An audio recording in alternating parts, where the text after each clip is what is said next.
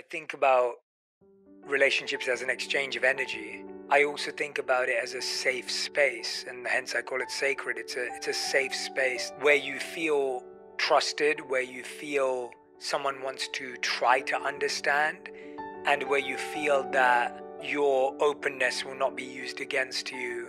And beyond all of that, there's a sense of knowing. And when I say knowing, I don't mean someone's a mind reader and they know what you're thinking about. It's that as you start to talk to that person, you know they know what you mean, and because they've had so many experiences with you. I think new experiences are a beautiful way of doing that, because you only learn new things about yourself when you do new things with yourself. Right? We never do new things with ourselves. You're always doing the same things with the same people. But imagine you start doing new things on your own, and now you have new memories. And one of the things I've been talking about a lot with people is forming new memories. If you don't make new memories, the old ones will always hold you back. And that's why we're stuck in the old, because we're not making any new ones.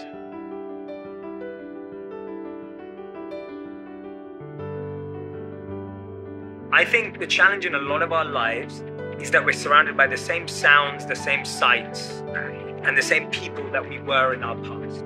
And I see this with anything, and I'm sure you felt this. When you went deeper into your faith, did your circles change? 100%. Right. When you went deeper into your faith, did what you look at change? 100%. Right. So you look at my heart changed. Your heart changed, because but internal and external.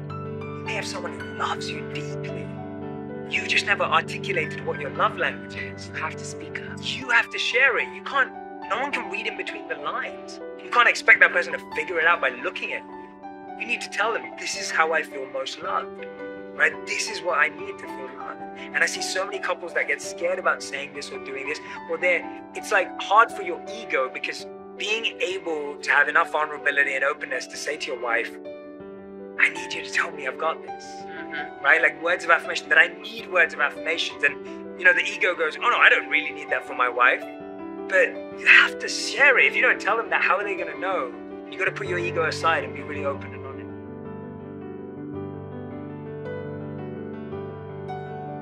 I think about relationships as an exchange of energy. I also think about it as a safe space, and hence I call it sacred. It's a safe space where you feel trusted, where you feel someone wants to try to understand, and where you feel that your openness will not be used against you. And beyond all of that, there's a sense of knowing. And when I say knowing, I don't mean someone's a mind reader and they know what you're thinking about. It's that as you start to talk to that person, you know they know what you mean, and because they've had so many experiences with you. I've been with my wife for 6 years now. We've been married for 3.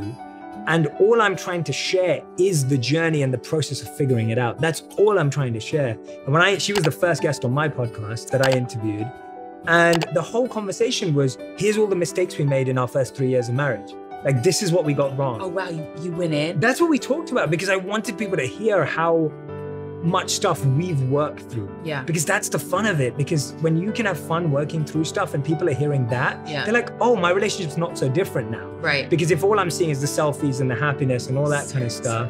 So for me, that's where my expertise is. My expertise is, how do I share while I'm going through it? Anyone that I've witnessed and observed go through transformation in their life, their environments have changed. And so for me, a lot of us are making it harder for yourself. It's like saying, I want to start working out every day, but I don't own any trainers, right? It's like, that's not going to work. It's like doing the opposite. Like, I want to go on a diet, but I'm going to keep chocolate cake in my refrigerator, right? Like, it's that. So you're saying, so you're enabling I want to get over the past, but I'm going to keep my ex's sweater right next to me, and I'm going to keep all these text messages that I could keep reading through again. Why do people go back and read text messages? Because from someone that broke their heart. Because nostalgia and imagination is more powerful, right? The feeling of nostalgia, and this is in studies too, like the research behind nostalgia is you always think things were better in the past with something like that. So you read a message and you're like, oh, but they loved me so much. And now all you're doing is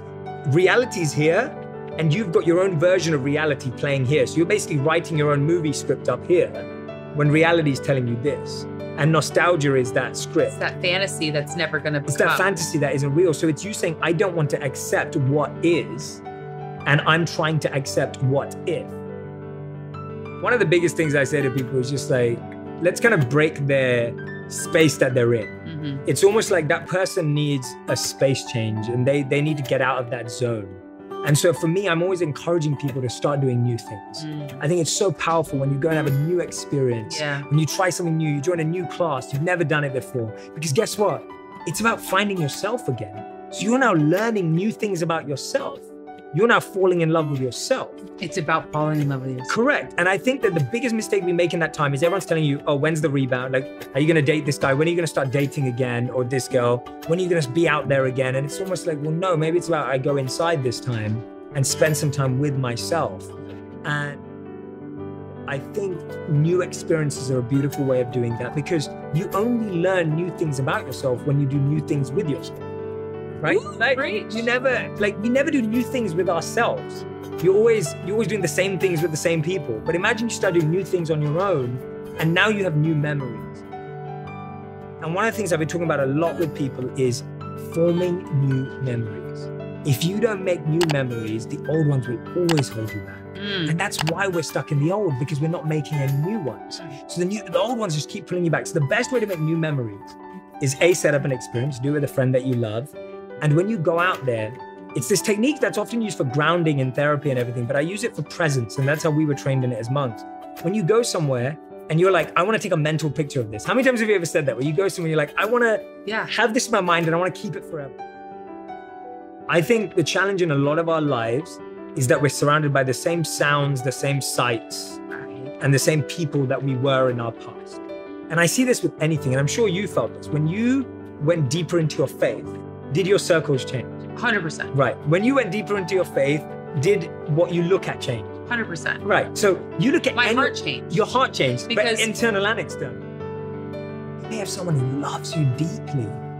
You just never articulated what your love language is. You have to speak up. You have to share it. No one can read in between the lines. You can't expect that person to figure it out by looking at you. You need to tell them, this is how I feel most loved, right? This is what I need to feel loved. And I see so many couples that get scared about saying this or doing this, or it's like hard for your ego because being able to have enough vulnerability and openness to say to your wife, I need you to tell me I've got this, right? Like words of affirmation, that I need words of affirmations. And, the ego goes, oh no, I don't really need that for my wife. But you have to share it. If you don't tell them that, how are they going to know? You got to put your ego aside and be really open and honest.